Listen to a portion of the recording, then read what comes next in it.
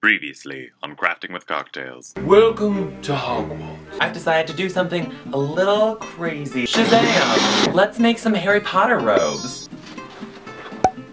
What happened? Voila! If your pumpkin juice tries to settle, don't let it. Make it strive for the best. We're Ravenclaws. Right? Blam! And now, back to our show.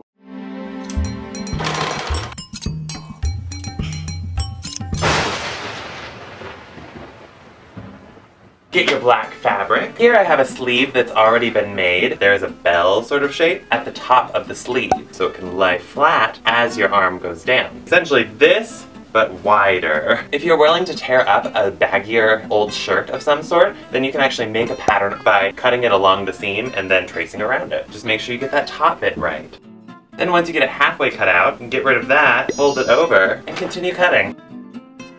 Here you need to figure out how long you want your sleeve to be. Right where this bone is right here, you're just going to measure from there to your knuckles. Bling, bling, bling. And we'll make copies of those, but let's first make the hood. We're just going to make half of the pieces of hood and then put them together. Now ask Dumbledore if you can borrow his pensieve, because you're going to use it to trace around. Just get any giant bowl out of your house, set it somewhere on your fabric, near an edge probably. Trace around a quarter of it. That would make a pretty good, like, helmet, hood sort of thing. Pensieve for the win. Bring it out. Is that how far down you want your hood to be? Probably. Perfect. The right angle at the bottom. Curve it up. Boom! It looks weird and giant, but half of your head, it'll poof out, just so. Shazam! Look, you have all of your pieces cut out and pinned together, wow! Pin along that edge that's supposed to be stitched up, stick it on your head and see if it looks pretty good. Like so. Start stitching! Bling! Lumos! Drink to that. Sew up the back of your hood on both pieces. If you want to really make this nice, you can serge all the edges. A lot of people don't even know what a serger is. Muggles. Take the right side, stick those together, and stitch it along that front of the hood.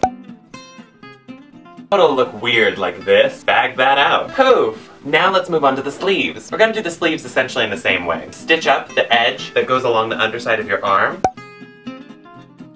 The sleeves stitched up, put the right sides together again, and stitch that all the way around. If you cut them right, the sleeves should fit together just right. Finish the sleeves, and I turned them right side out. Now let's work on the body! We're gonna start on one half of the front. Make sure both the lining and the outside are really, really well cut out exactly like each other. You start with under the armpit on both your front pieces, the lining and the front, and with your back piece. Now the right sides are together here. Peel them apart so that you can see that edge under the arm. Then you're gonna take the back piece and line that up with your black piece, sandwich that with the other front piece, and pin it. Stitch from under the arm all the way down that side seam. It's beautiful. I decided to add another pocket to that side. Wink. Fold it inside out again. Now do the same thing with the shoulder seam, and we'll worry about this bit up here later. Fits very well. Let's do the exact same thing on the other side.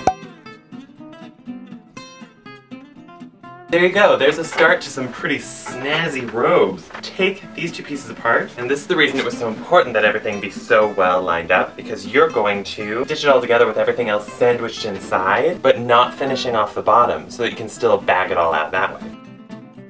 Then, reach inside the bag that you just made, and look, it's the rest of your robe. Now do the other side. I think this looks lovely. Now we put on the sleeves, and the hood, you know, whatever. So sleeves, right? Sleeves are actually pretty hard to put in, I'm not gonna lie there. But practice makes perfect, am I right? Yes. Have your sleeve turned right side out, pull it through to your shoulder seam, which will be inside out. Match everything up. You put a lot of pins in there. Go you. Let's test it out. Oh, I think yes. Da da da da da da.